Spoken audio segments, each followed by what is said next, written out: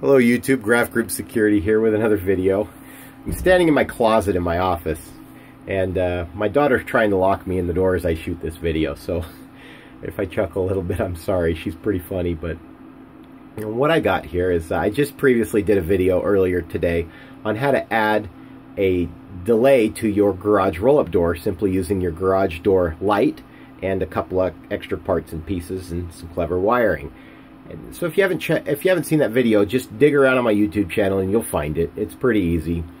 But it got me thinking. There's other places I've thrown some relays in and tried to modify the basic function of my alarm system, and I think they're pretty clever. So I wanted to share them with you. Perhaps you can get some use out of them. But a couple of products I want to talk about is first my alarm system. And the one that I put in my house is called a DSC Elixir. If you're familiar with DSC, it's a Tyco company. They make alarm systems, lots of different types and features. They're really good. I've seen other systems that have more color and flash and bells and whistles, while DSC does offer some of those things. The reason I chose the Elixir is because of its simplicity. I didn't want to confuse my family on how to use an alarm system for them not knowing how, and I wanted it to just be very simple, easy to install, and cost effective. So that's why I chose the Elixir. But the Elixir can communicate with a central station in 3 different ways. It can use a plain old telephone service line or POTS line, which is traditionally the way alarm systems communicate. It also can use a cellular communicator, and on that cellular communicator it also has an internet communicator. The cellular communicator does carry an additional cost, and it usually is a flat fee plus data a month depending on your central station. And then the internet, of course, is whatever your internet bill is. It doesn't, usually there's nothing else included. It just rides your internet. Because most people these days have cell phones instead of home phones, and almost everybody has an internet connection because of, everybody has the internet, let's be honest, YouTube and Netflix and all the other things that you can do through the internet, not to mention surfing the web itself. It makes sense to use the internet connection in some way. My problem is, though, my internet connection, and I won't mention any names, but it sometimes isn't as reliable as a plain old telephone service line. A POTS line tends to have a constant uptime, even in a power outage, where an internet connection requires that your modem be constantly powered. It also requires that that you don't have any interruptions. Sometimes different variables can bring your internet connection down. Unless you pay for a commercial internet line, you have no guarantee of an uptime compared to what they offer enterprise and commercial-based customers. So I wanted to try and make my internet as reliable as possible. And let's be honest, sometimes they don't use the highest quality DSL modems or cable modems that are out there.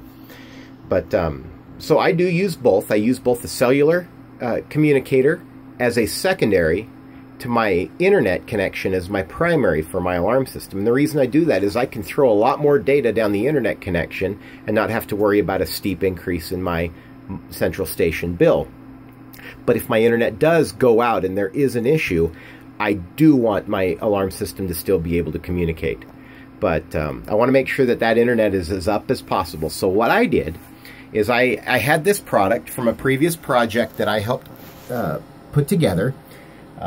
We use these sort of in a clever fashion, but this is called a web relay. It's the company's called controlbyweb.com, I think, is their website, but it's just literally called that, web controlled relay, or web relay.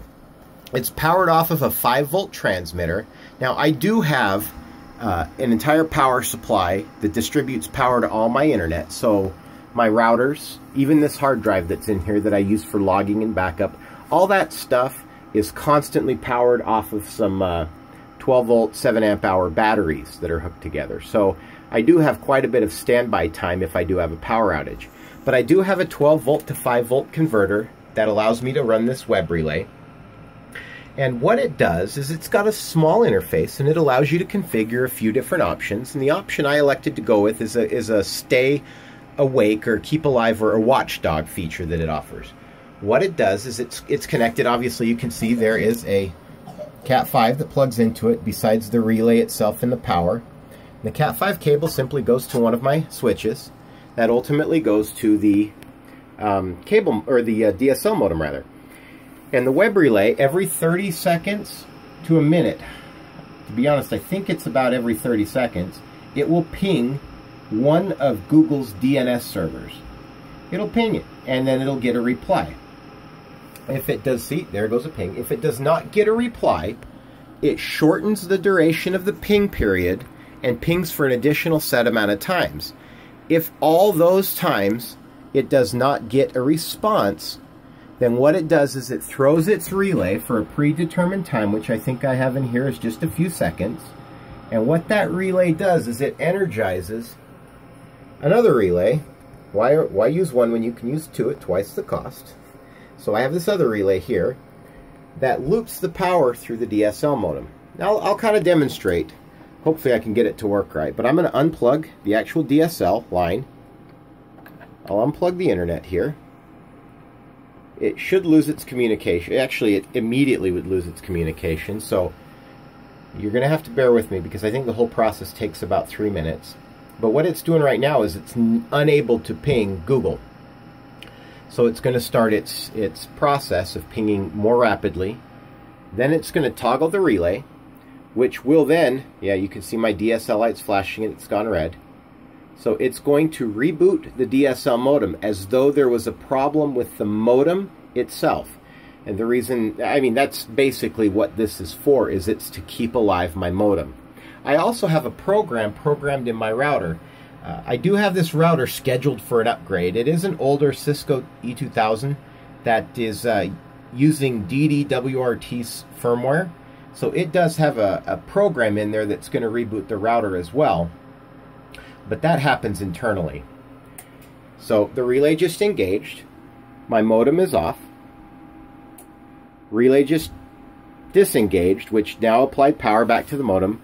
I don't want to confuse it, so I am going to plug the DSL back in. But as you can see, my internet just rebooted the modem because it lost communication. The reason again I do this is it's just a watchdog, a physical watchdog that I built for my modem, so that I can ensure that my internet is doing everything that it can to be my primary communication source for my alarm system. If that fails, then my cellular system will take over and be as a backup, which hasn't actually happened yet. In any case, I still get my regular check-ins from my Alarm Central station. I appreciate any comments or feedback. I will put a link to this company's site, as well as some info on my Twitter account about them. Feel free to check me out on social media. And again, leave comments or questions that you might have. Check out my other videos. I welcome any feedback, and be sure to visit my website, graphgroup.co. Thanks.